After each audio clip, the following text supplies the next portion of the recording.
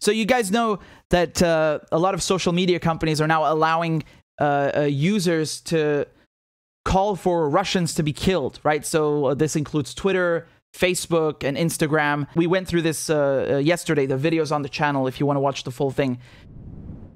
So you see, Reuters published it. Facebook and Instagram to temporarily allow calls for violence against Russians.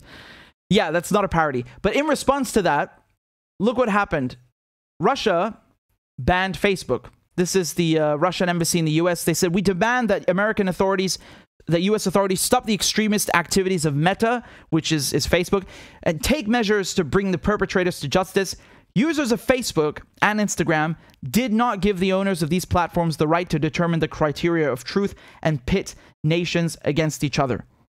And so they've banned Instagram as well as a result because, as I just mentioned, you can go on there and apparently say not just Putin should be killed, but, you know, Russians in general. And so they say it's obviously just limited to soldiers, but not every platform is making that distinction, and I really doubt that they're going to enforce that if they're literally allowing you to call for hate speech and violence. Instagram is allowing users to say death to Russians, let's kill Russians.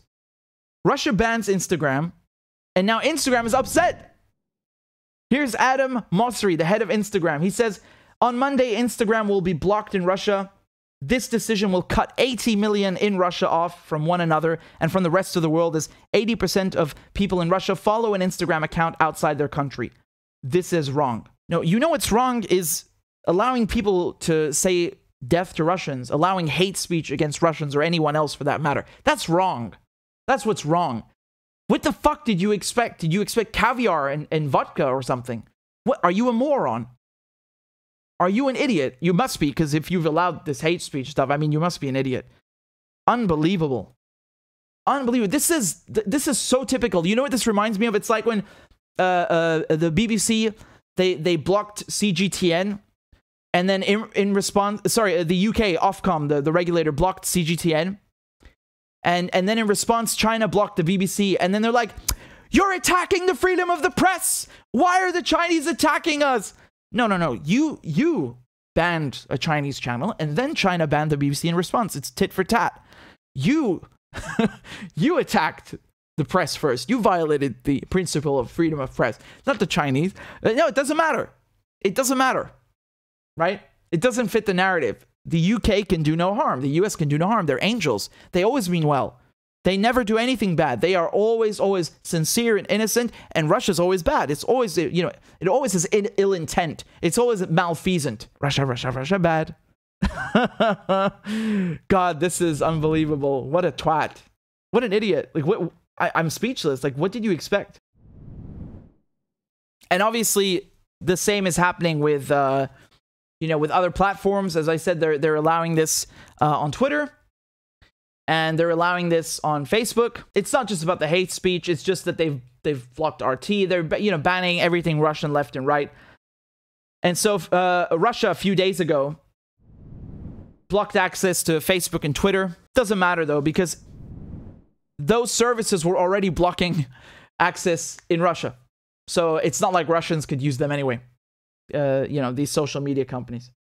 As it says here, Facebook and Instagram removed Russia Today and Sputnik from their platforms. We knew that. Now they've done it worldwide on YouTube at least. And actually, I wouldn't be surprised if the other platforms followed suit. I really wouldn't be surprised. President of Global Affairs at Facebook's parent Meta said blocking the platform would cut off millions of ordinary Russians from reliable information.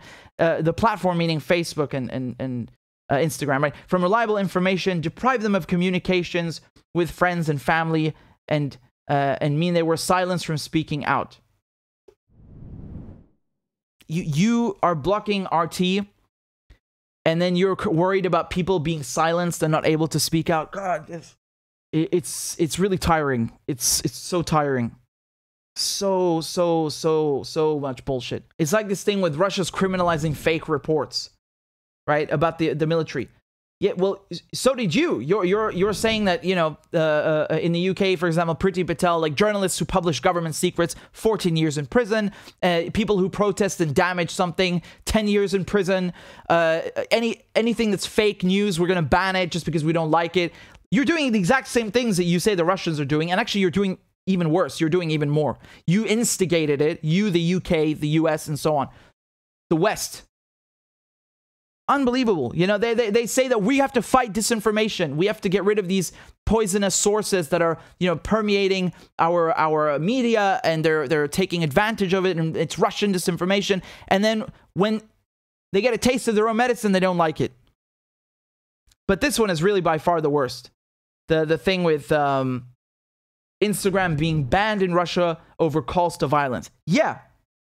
What did you expect, you dunce, you absolute dunce? Could you imagine if Russia had done that, let's say, like it was the other way around, where some Russian company, whatever it is, Yandex, or let's say VK, it doesn't matter, like they said that, yeah, it's okay for people to call for violence against Americans. Or let's say TikTok, right? Isn't TikTok Chinese owned? Like they say, yeah, it's okay for people on TikTok to say they want to murder Americans and US soldiers. They would just straight up remove it from the Play Store. They would ban it immediately with an executive order. It's gone. You fucking know that. And they would say this is an affront on democracy, and this is an insult to Americans, and this is absolutely unacceptable, and China is being authoritarian, and we do not tolerate this kind of talk. They would give you the biggest fucking lecture that you've ever heard about how America's the greatest and they're the worst, and complete double standard, right? They would never bring it back. It would be like permanently banned. And the irony here is that you know that if you go on Instagram now, or Facebook, or YouTube, or whatever it is, and you say, for example, you're a Palestinian, and you say something against the Israeli colonizers and invaders who are bulldozing your home, or, you know, killing you or your family, bombing you, who are committing violence against you. If you say something as a Palestinian, you'll be banned.